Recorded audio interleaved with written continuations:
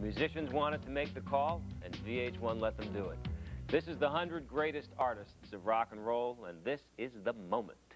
We're down to the final two, the Beatles or the Stones. As rock and roll fans, that's something we've been asking ourselves and each other for more than 30 years. Well, here's one answer from a credible group of people, the musicians. And number two, they broke the rules and didn't put their own name on the front cover of their first album. But now, their title is one of the most enduring names in rock and roll. Ladies and gentlemen, the Rolling Stones.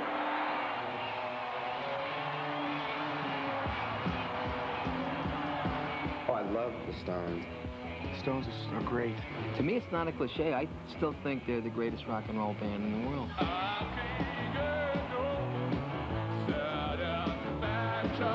I Can't Get No Satisfaction is the single best rock and roll record ever made, even to this date. Their longevity is unbelievable. I really take my hat off to how well Mick and Keith do as friends through the years.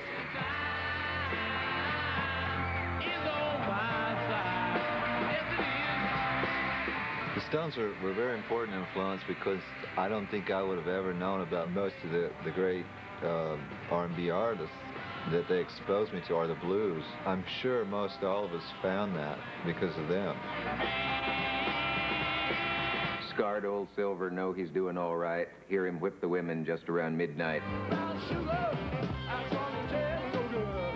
The Stones became successful because they were sort of a let your hair down and have a good time. And that's what people loved them for.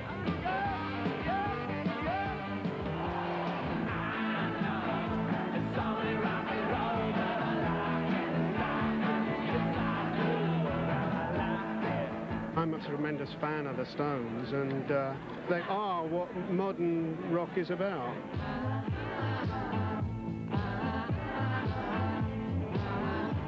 They were the genesis of it.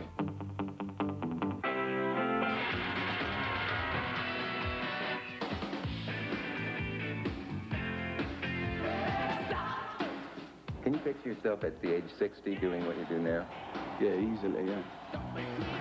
Really? Oh, yeah.